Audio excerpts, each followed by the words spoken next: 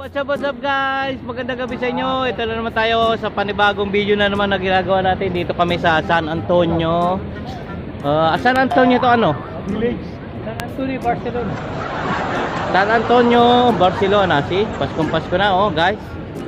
So kasama ko ulit yung mga tropa dahil naghanap kami ng makakainan dito na restaurant Filipino. So samahan nyo kami.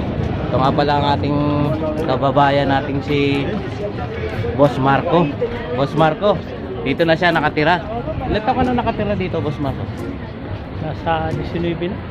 Uy, 19 years na siya nakatira dito guys. Nagtatrabaho rin siya sa yate bilang isang day worker. So kamusta naman yung trabaho natin bilang day worker? Okay naman. Nakakaraos din. Ano yung mga ginagawa ng bilang isang day worker naman? Depende sa patrabaho ng ano. Ng like yate, kagaya ng pintura, varnish. O kaya detailing sa engine. So specialist ka pala. Kaya wash down. Oo. Marami lang ang ano. So, ganun pala. Pangmalakasan pala to si Boss Marco.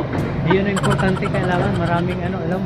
So, okay naman ba yung buhay-buhay natin dito? Mga nakatira na rito sa Barcelona na Filipino? Okay yung naman? Iba okay, yung iba hindi. Pero mahirap pa rin kasi malayo sa pamilya. Pero masaya dahil Malungkot. may trabaho. Malungkot. Parang hindi naman halata sa mukha mo eh. Di ba halata? So ayan guys, may na-meet tayo na Pilipino rito, mga katropa din natin na nagtatrabaho sa yate. So sinamahan niya tayo para makapaghanap ng makakainang restaurant na Filipino food. So, sige guys, abangan niyo na lang mamaya ang continuation nito. Mababang lakaran pa to. A few inches later.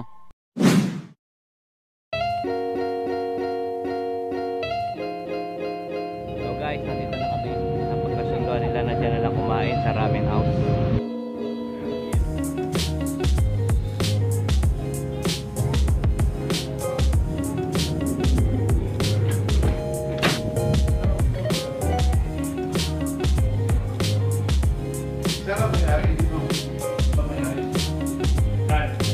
So ano? Dito na tayo kakain. Hapon? Filipino din mayari dito? So ito guys, nasa loob tayo ng Ramen House. So makikita nyo. Ayan, Ramen House siya pero Filipino restaurant din siya. Ayan.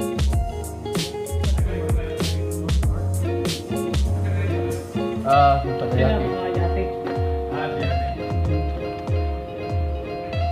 Trabaho din kami sa yate.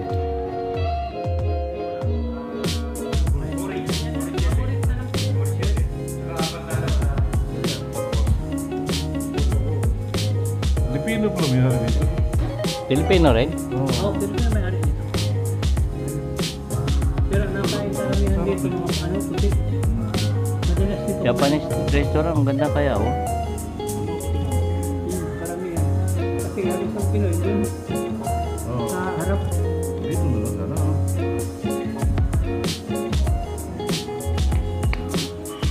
Ano na ba?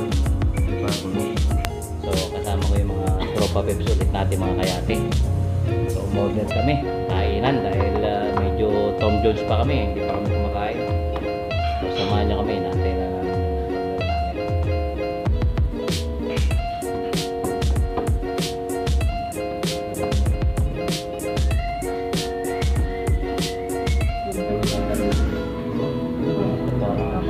pakita mo kaya yan. Action star yan. Hindi global lang. Hindi global.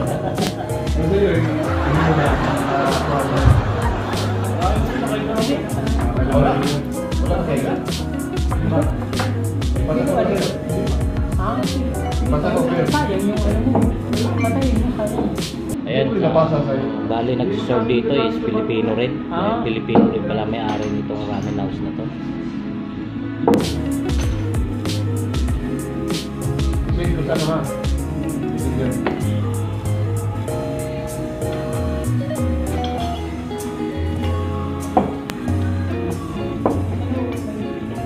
Ito, may tapsilog. Meron din pala ditong Oo, kasi nga, sino yung may-ari? Okay. Para matagal susunod. Tagal na. Estrella, beer ng Barcelona. So tikman natin kung anong lasa nito. Ano, may pansit. Oh, cheers. Cheers. Cheers to God. Oh, happy birthday. Happy birthday. Birthday ah. Ito naman yung birthday niya. Kampay. Kampay guys. Cheers mga kayate. Ayan na si Sir oh. Ito na. Yun. Yun. Kampay-init. Yun oh. Mismo kami. Kaya Ito pa yung lomi. So guys, kain tayo. Ramen. Ano pa inaantay nyo? Kain na tayo.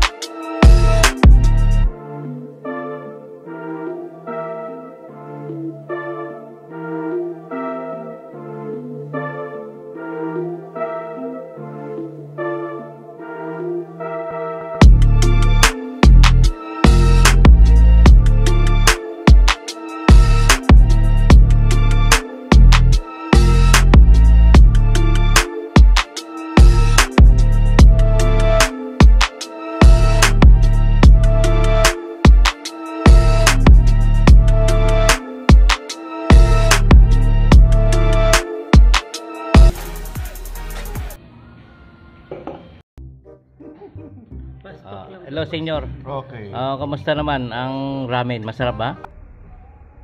Ang sarap. Pero So, kung gusto niyong papunta dito, dito kayo sa Villarreal, Calle Villarreal, Address dito. address dito, Barcelona. Okay. Kayo guys, mga taga-Yate dyan, kung hindi pa kayo nakapunta dito, come, RAMEN HOUSE. Okay. Kamusta naman yung buhay yate natin na Senyor Lito? Saan ka ngayon gumagawa? Sa ibang yate, sa Aurora. Aurora? Oo. Ano yung mga kadalasang ginagawa nyo sa bilang isang day worker? Painting jobs. And Painting job? varnish, yeah. Oh, varnish. Ilan taong ka nang nagpa-painting? Nagtatrabaho sa yate, Senyor? Almost 10 years na siguro. Oh, tagal na pala, no? So, dito na rin nakatira yung family mo, no? Yes.